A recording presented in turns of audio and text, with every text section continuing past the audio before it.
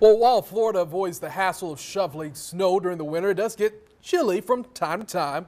When winter is upon us, ocean temperatures drop into the 40s, but some people just can't resist getting in the water. And that includes First Coast News storm expert Steve Fundero. He explains how a wetsuit makes it all possible.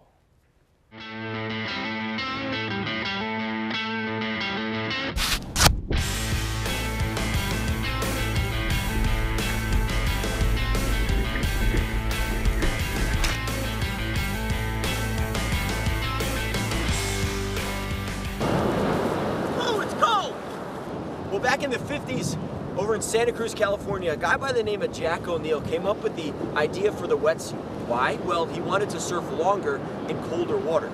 He originally started experimenting with neoprene foam vests, so he eventually came across the modern-day wetsuit, and little did he know, it'd become a worldwide sensation. Made with neoprene, a type of rubber that traps a thin layer of water between the skin and the suit. That layer of water then warms from the body and then insulates the body.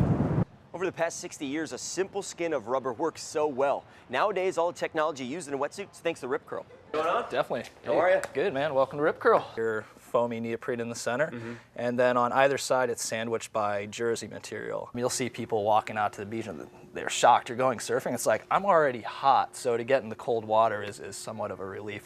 But the wetsuit goes beyond just surfing. We can use the dive team with the Florida Department of Transportation as an example.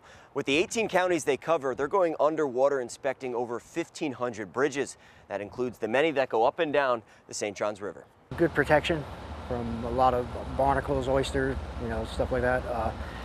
We range from, say, like a 3 mil to could go up to a dry suit. So whether it's a job to do in the St. Johns River, or maybe a scuba trip off the coast of California, or some ocean therapy here on Jack's Beach, or maybe you just don't like the cold, well, a wetsuit makes it all possible in a chilly winter. I'll see you out there. That is really interesting. Thank you, Steve.